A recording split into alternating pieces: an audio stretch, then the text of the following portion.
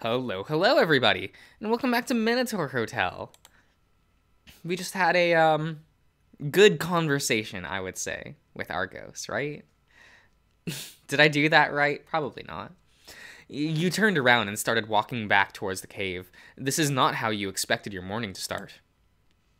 As you make your way, Argos's words echo in your head, and the full weight of the task at hand begins to dawn on you. As you recall his last line, you notice your feet are climbing up the pace.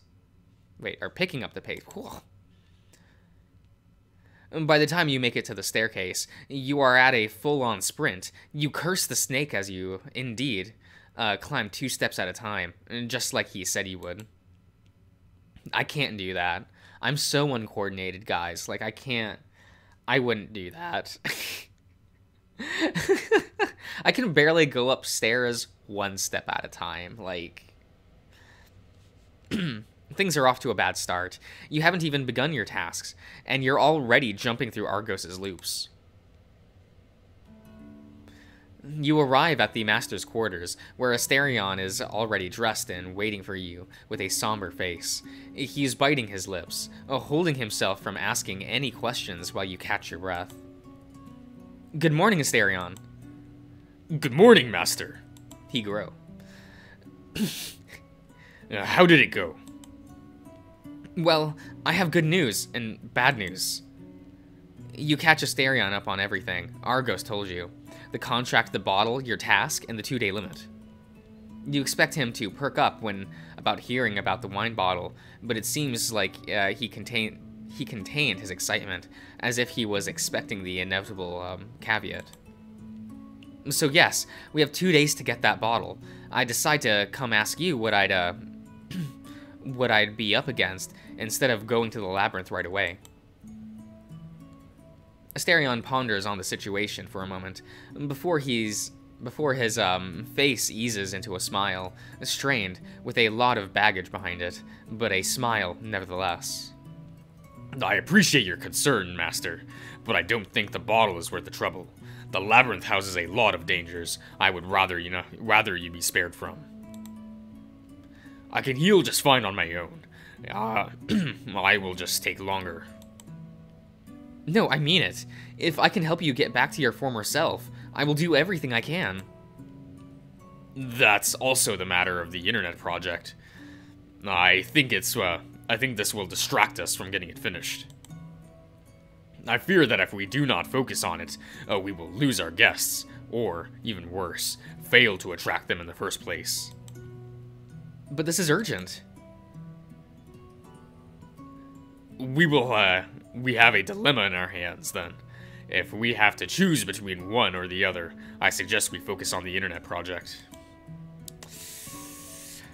I mean, I almost agree with that.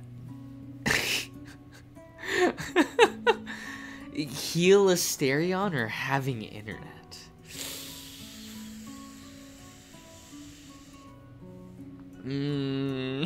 I do like the internet. Wait a minute. Maybe we can multitask. Multitask? Well, we have you, Luke, and me.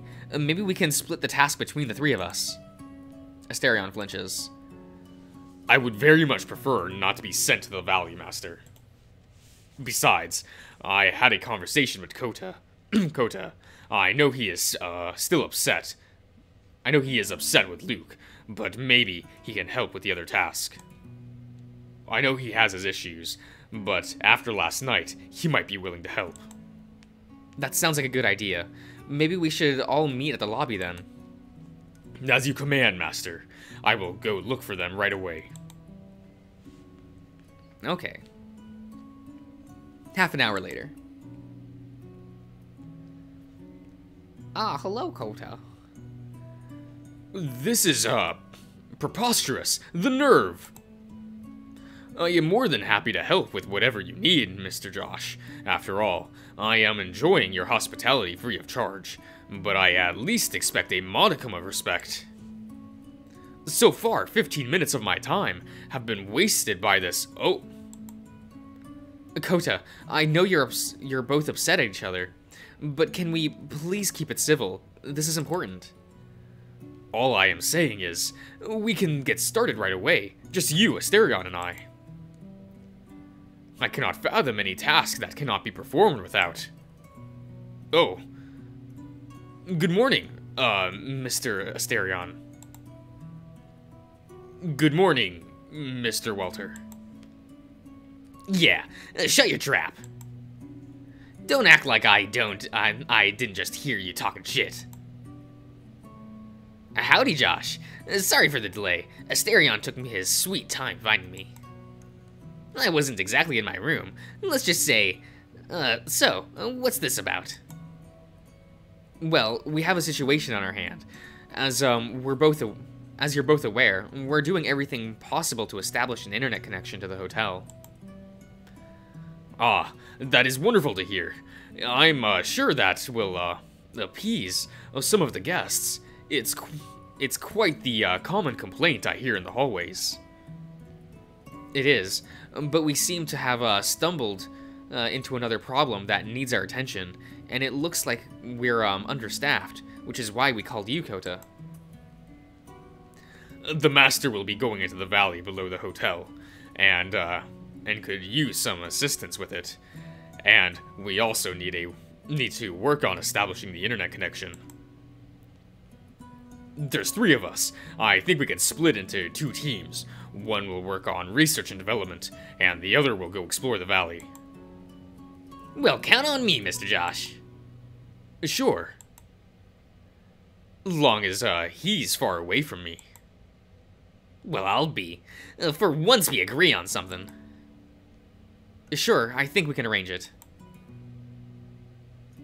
Watch the tutorial.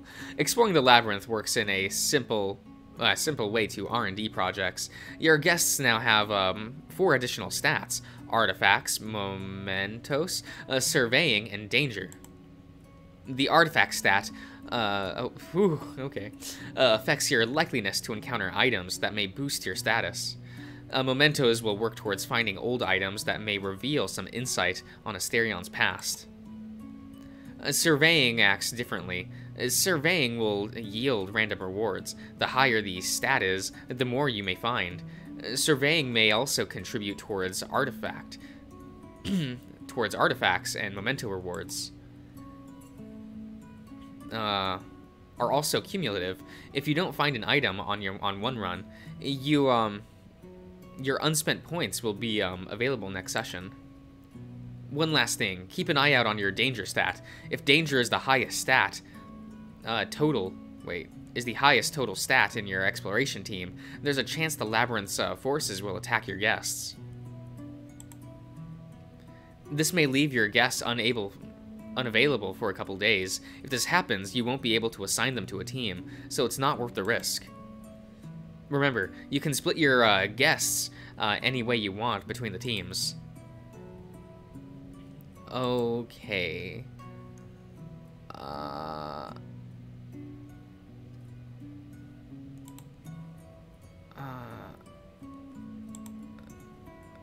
2 is danger. 4 is danger. Okay. 0. Okay.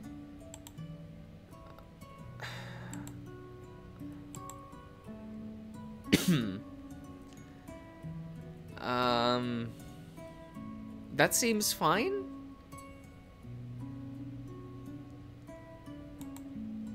Oh, what? No. Oh, no, that's not what I wanted. Whoops. Oh, okay, that's him being selected. Okay. Okay, I got confused. I'm sorry. Yeah, I'll take Koto with me. With the 4 of you assigned to your roles, you will bid Asterion and Luke farewell as Kota and you head towards the staircase leading to the valley.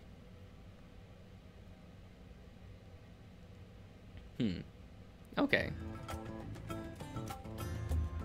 The valley is laid bare ahead of you in all its curves. Rivers and rock strata, snakes. Okay. Across the landscape, guiding your vision to the orange and blue horizon. The air is somehow both chilly and humid. It blows against your chest and crawls open to your spine, making your hair stand up and your cheeks flush. The day spent inside the hotel has left you used to its sterile, stagnant odors. The land defies that entirely. The very scent is alive. A thick cloud of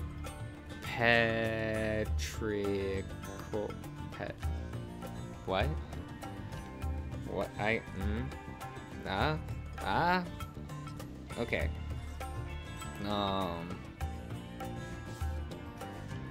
We can... How is this word spelled? Petrich.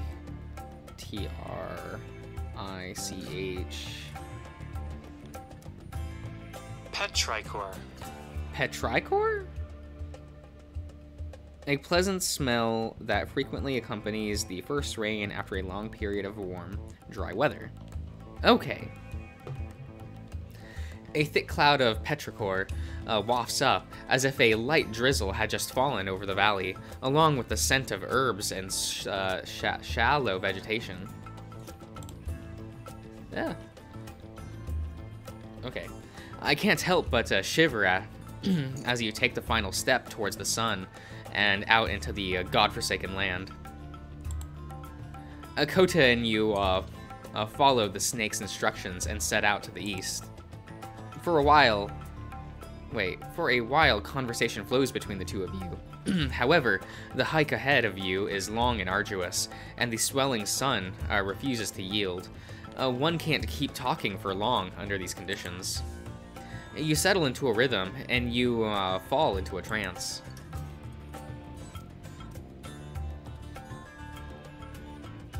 Leaving a place unattended for too long, and something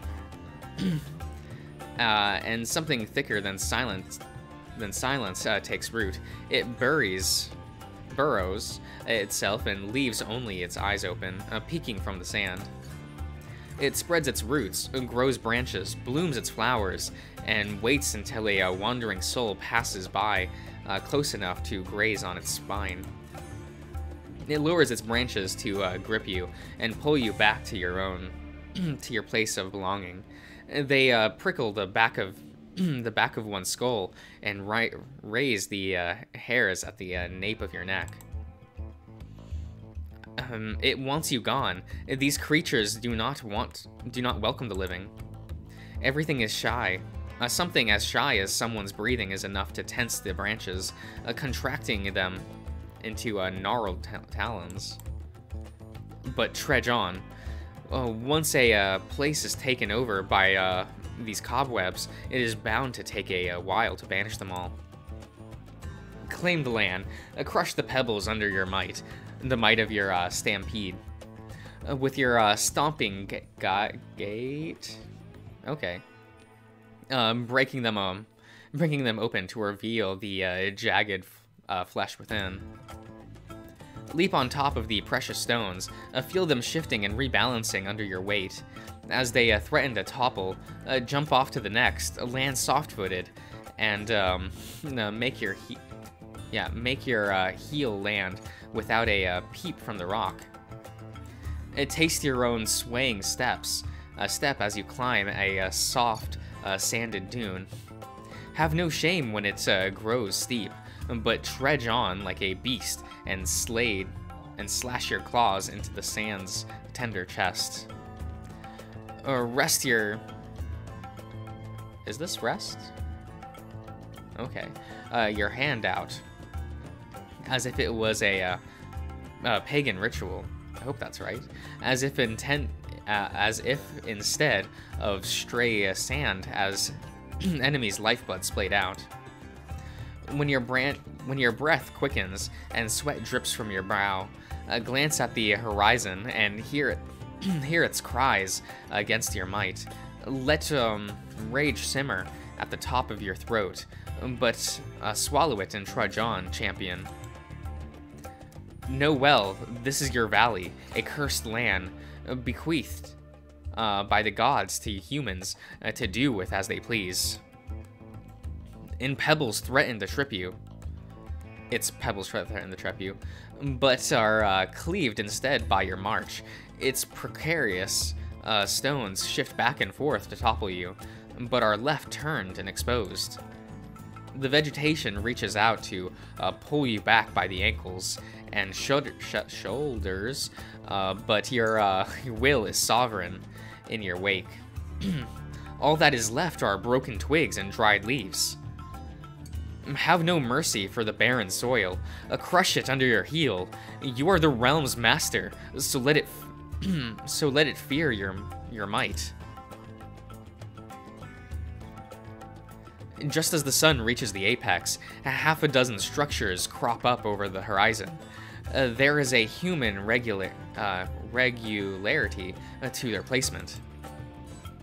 But then your clothes are drenched, and your face is caked with a with a layer of sweat, oil, and dirt. But no human gnawing away at you, nor do your eyes grow wary. In fact, the idea of reaching your goal and stopping makes you restless. As you approach, it becomes clear which is the one most decayed of them all. Some of its ceilings have collapsed, leaning in a beam of sunlight. While Kota investigates the place, you search for the offering Argos described. You open the door to the cracked kennel. Kiln. Whoops. I can't. You know, guys. You know how it is with me. A light pours in, and a rancid smell creeps out. It clings to your nostrils and tongue, a metallic rank scent. It claws its way into your chest and flares the fire burning in you. The contents of your stomach boil up into your throat, and you cringe while trying to keep yourself together. The searing stench is unrelenting. It thrusts inside you, trying to grasp your heart until a groan brings you back to reality. Inside there is a pit, more than 6 feet deep, dug out a long time after the kiln's original construction. Sometimes something shifts inside the kiln, a dark shape whose every movement is accompanied by the rubble of rock groaning against itself. There's a head with eyes aimed at you and swinging from left to right like someone trapped in a convulsion. The whole thing shudders as it comes back to life and throws an arm in your direction, but shrieks against the light coming from behind you. You jerk back in fright, and in doing so, swing the door open further. The thing recoils, shrinks again, and falls down into ruined weeping as its shape is revealed. It's pitch black and made out of stone, but its form is human. In fact, it has the bountiful curves and long flowing hair of a woman. But beneath the waist, there is nothing. Her legs have been smashed away, and only dark clumps of jagged rock remain. The thing switches back and forth between recoiling from the light and throwing its arms in your direction. But even if it lunges at you, it will fail. The pit is too deep for the stone woman to reach you in her legless state.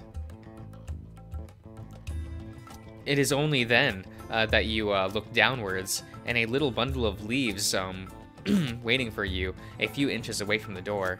It fits Argos's description. This must be what he wants you to sacrifice. You obtained bundle. You take the bundle and close the door behind you. Mr. Josh, you should be more careful. Yes, that was scary.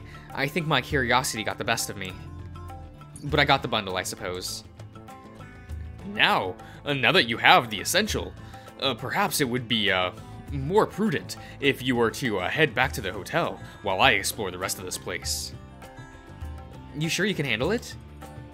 Mr. Josh, please. I'm an avid, experienced traveler. I may look out of place in this situation, but trust me, I am more comfortable than I look. You wouldn't believe the things I ran into in my travels. If you insist, Kota, I appreciate it. Oh, right, before I forget. Argo said something about looking behind the kilns. You might want to check that out. I will see to it then. The expedition took you long enough, and if you don't want to be out here at nightfall, you need to return home soon. Return soon, whatever. You pack up and set out for home. The first step when arriving at the hotel in the lounge. Okay, since you've spent the last week in a place where food and drink are always at your disposal, you haven't felt this thirsty in a very long while. Your next stop is in the master's quarters. You take a long shower to wash away all the grime and tension, and then sit on the couch to rest and reflect on the day. The bundle is sitting on the dinner table. Every once in a while, your thoughts drift back to it, and how little time you have left to sacrifice it. You can only hope that Kota discovers something that might help. After a while, you decide to go check your team's progress. Let's check in on the R&D team. Oh, it looks like you completed a project. Oh, it's you. Mr. Josh, it's wonderful. Everyone's having a blast. Oh, hey Greta, what's going on? Is the internet working? Internet? Oh, yes, the internet, silly me. How could I forget? It is working. We did it. But that's not even the best thing. This whole experience has given me so many amazing ideas, such incredible visions for research. I wrote the document outlining a few of them and showed it to everyone. They are all so blown away by it, they can't even take more than one idea or two before needing a break. Oh, it's beautiful, Mr. Josh. Everyone back at the engineering department will be so jealous. That's great, Greta. I'm happy to hear that. I'm sure everyone will love your ideas. So I take it everything is set up and well?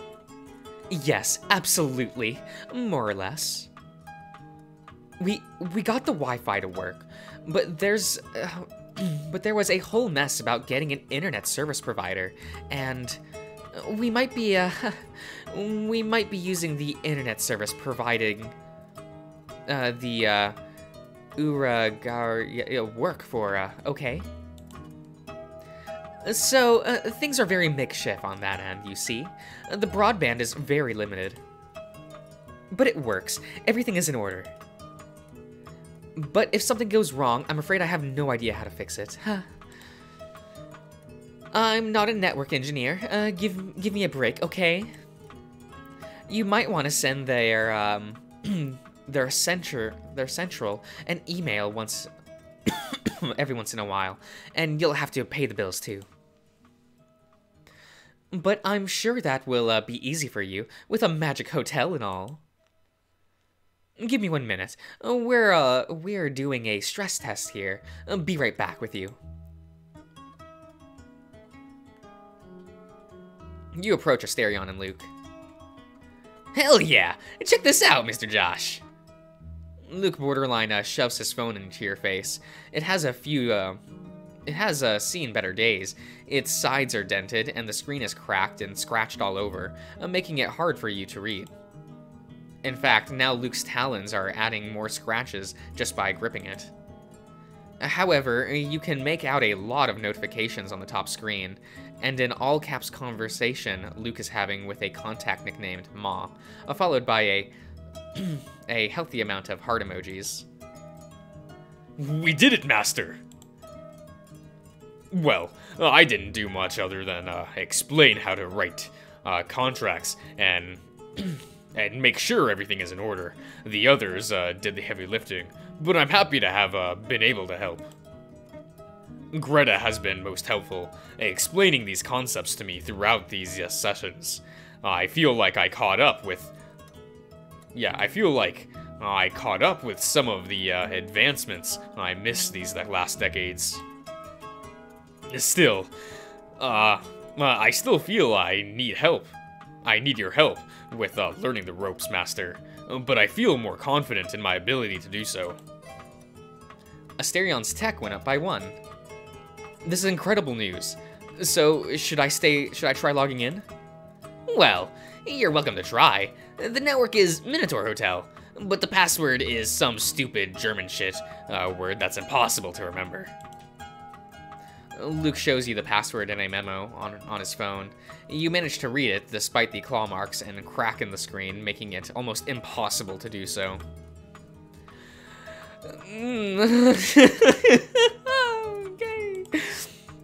Okay, we're going to have to change that. I know, right? She left some instructions on how to do it, thankfully. So, Minotaur Hotel. Okay, that's memorable and to the point, I suppose. You log in, and for the first time in a while, your Wi-Fi icon lights up. You manage to establish internet access to the hotel.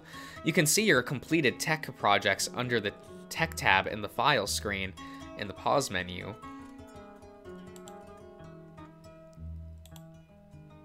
Internet access. Wow.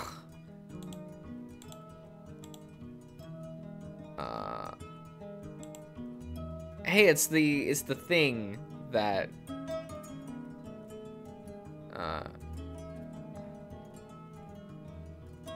okay.